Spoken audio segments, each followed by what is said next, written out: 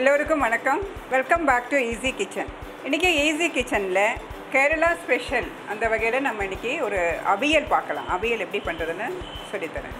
இதுக்கு தேவையான பொருட்கள் 2 கேரட் எடுத்திருக்கேன், ஒரு வாழைக்காய், கொத்தவரங்காய் கொஞ்சம் எடுத்திருக்கேன், பாவக்காய், சேனக்கிழங்கு, மஞ்சள் பூசணி, வெள்ளை பூசணி, முருங்கைக்காய், புடலங்காய், மஞ்சத்தூள் 1/2 டீஸ்பூன், ஜீரகம் கொஞ்சம், தேங்காய் எண்ணெய், கருவேப்பிலை, பச்சை மிளகாய், ஃப்ரெஷ் தயிர், ஒரு தேங்காய்.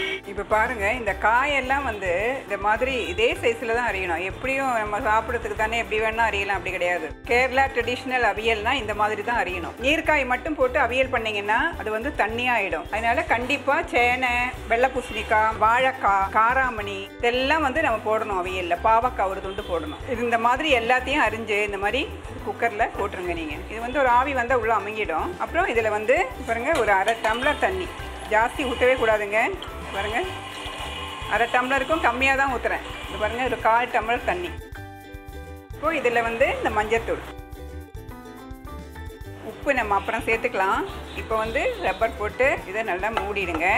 ஒரே ஒரு விசில் வந்த உடனே குக்கரை ஆஃப் பண்ணிவிடுங்க. இப்போ பாருங்கள், அந்த ஒரு தேங்காய் துருவி போட்டிருக்கேன் நான். அதில் இந்த ஜீரகம், 1 ஸ்பூன் ஜீரகம் எடுத்திருக்கேன். இப்போ இந்த பச்சை மிளகாய் ஃபுல்லாக போட்டு அரைக்க முடியல, கொஞ்சம் கொஞ்சமாக போட்டு அரைங்க. இது நைஸாக அரைக்கவே கூடாதுங்க, ஒன்றும் பாதியமாக தான் அரைக்கணும். காரத்துக்கு தகுந்த மாதிரி போட்டுங்க. நீங்கள் காரம் கம்மி போடணும்னா கம்மியாக போட்டுக்கலாம்.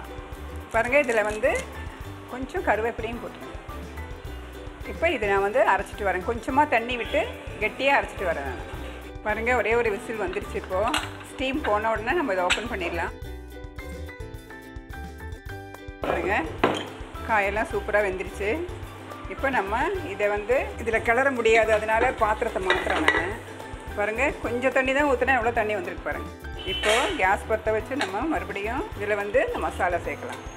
முதல்ல உப்பு போடலாம். நம்ம கொஞ்சமாக போடுங்க, நம்ம தேவைன்னா அப்புறம் போட்டுக்கலாம். இப்போ பாருங்கள், இந்த தேங்காய் எப்படி அரைச்சிருக்கேன் பாருங்கள். நைஸாக அரைக்கவே கூடாதுங்க, இந்த மாதிரி தான் அரைக்கணும். இது தண்ணியெல்லாம் ஊற்ற வேண்டாம். தேங்காய் போட்டுட்டு தயிர் நல்லா உடைச்சிருங்க. பாருங்கள், தயிர் நல்லா உடைச்சிட்டு, ரொம்ப புளிப்பெல்லாம் இருக்கக்கூடாதுங்க. நைட்டு ஊற்றின தயிர் நல்லா கிளறி விட்டுருங்க. பாருங்கள், நல்லா கிளறி விட்டுட்டேன். ஒரே ஒரு கொதி வரட்டும். காயெல்லாம் நல்லா வெந்துருச்சு பாருங்கள். தண்ணி கரெக்டாக இருக்குது. இந்த தேங்காய், இந்த தயிர், நீங்கள் காய்க்கு தகுந்த மாதிரி தேங்காயும் தயிரும் யூஸ் பண்ணிக்கோங்க. இது பாருங்கள், நான் தேங்காய் தயிரெல்லாம் விட்டு மூடி வச்சுட்டேன். நான் ஒரு கொதி வந்துருச்சு. இப்போது நீங்கள் காய் வேக வைக்கும்போது மட்டும் கொஞ்சம் ஜாகிரதையாக இருக்கணும். தண்ணி கொஞ்சமாக 1/4 டம்ளர் தண்ணி தாங்க ஊற்றணும்.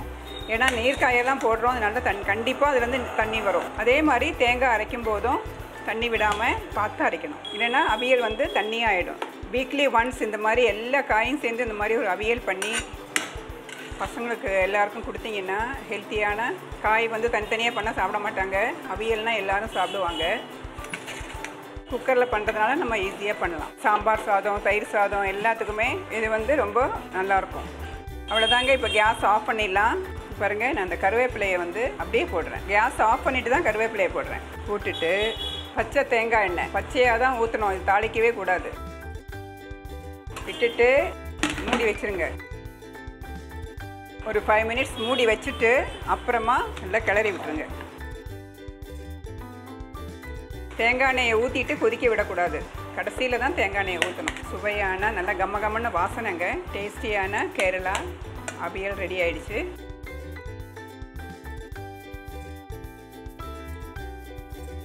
நீங்களும் இதே மெத்தடில் பண்ணி டேஸ்ட் பண்ணிவிட்டு எனக்கு கமெண்ட் பண்ணுங்கள், சப்ஸ்கிரைப் பண்ணுங்கள்.